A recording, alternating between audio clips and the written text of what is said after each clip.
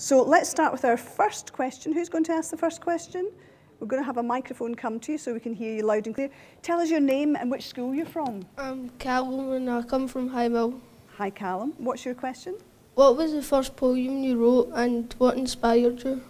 The first poem I ever wrote was about a visit to a mental hospital, a geriatric ward, an old people's ward in a mental hospital with the youth fellowship.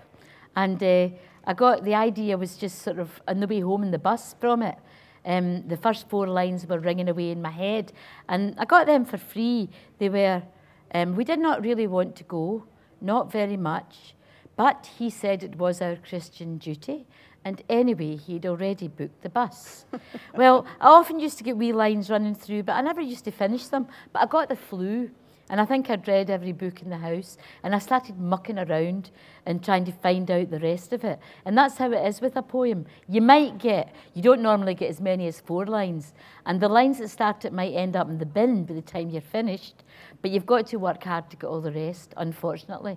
Not much of it comes through, you know, as divine inspiration. And were you still at school when you wrote that? Just leaving school, right. Just in my first year at art school. When I was at art school, I was supposed to be drawing all the time, and I started writing all the time. And when I was studying at school, when I was supposed to be studying for my hires and writing essays, I was always drawing. I think, you know, artists and writers are contrary people. And had you, until that moment, and you got the flu and all the circumstances came together for you to write that, had you been thinking, I want to write a poem? Well, I'd scribbled wee odd lines. I must have wanted to. But I didn't know I could, and I still don't know I can. You know, people sort of say, what's it like to be a poet? And I'll say, well, I'll tell you the next time I write a poem, because you only are a poet for a few days after you've written a poem. Actually, I've written one since the new year, so I still feel like a poet. But by the end of January, that'll be going away. I'll need to write something else, or I don't deserve the title. Great question, Callum, thank you. And we've got a second question from here. Hi, I'm Dylan from Girvan Academy. What did you intend to show about the role of women in society in Mary Queen of Scots Got Her Head Chopped Off?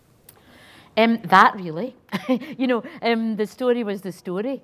In Mary Queen of Scots Got Her Head Chopped Off, it's a story really of Mary. It's about a particular time in history when we had twa queens on the one green island, and the one green island was split into 2 kingdoms, but no equal kingdoms. Nobody in their right mind would insist on that. So it's a terribly relevant old play in a way. But at that time there was Queen Elizabeth on the throne in England, and there was Mary on the throne in Scotland. And they were obsessed with each other, and they never met each other. And when I wrote their story, without trying to do anything different to their story, it talked about a lot of things that are still relevant today. Because Mary wanted to be both a woman and a ruler and be in power, whereas Elizabeth chose to kind of act like a man to keep her power.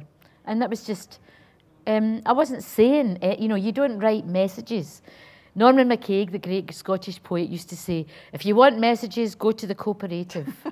And, you know, so you write to write a story.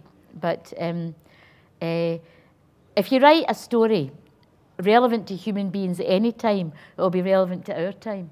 And can I ask a question? It's interesting to hear about a play there, and we're mainly talking about poetry today. Is it more difficult to write a play because it's longer and you've got the audience there and you've got all the structure to think about, or can writing a beautiful, shorter poem be more challenging? Or is it just different? It's just different, really, I think. They're just different. And each one of them, when they're cooking by gas, feel great. And each one of them, when you're trying to work them out, can feel quite despairing, you know. With a play, once it's alive, it's good because you know you're going to get a good 6 months where you'll be working on this thing. Whereas a poem, you might get it finished in a week or a couple of weeks, and then what will you do? Yeah. You'll have to wait for the next good idea. Yeah. So it's all great fun when it's working, and it's all awful when it's not working. But don't give up. But don't give up, no. And enjoy it. Yeah, don't give up at the bad bit. If you give up at the bit where you were stuck or you weren't enjoying it, I wouldn't get any. Yeah, because I suppose a lot of people, you know, who are watching this might, you know, they've got books of poetry and might think that poet knows how to write poetry and they've done it all in a one hour and, you know, they know how to do it because they're bright or whatever. But actually, it's a struggle. Dream on. Dream on. There you go. Okay, we've got another question from here. Who's going to ask the question? Tell us your name, where you're from. Flora from Oban High School. Hi, Flora. How long does it take you to write a poem? How long's a piece of string, Flora? You know, it totally depends. In a way, I think of Mary Queen of Scots Got Her Head Chopped Off, that play, I think of it as a long poem, in a way. And it only really took about 2 months writing it, but there was 2 years not writing it. Writing loads of bits that were not in the play when it was, you know, so I don't know what the answer to that is. And some poems, only occasionally have I written a poem in an afternoon.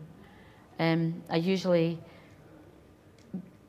a week, couple of weeks, not constantly, but going back to it and, you know, keeping working on it for an hour or two every day till it feels right, and then you might change it later on. It's never really finished, anything that you do, I don't think.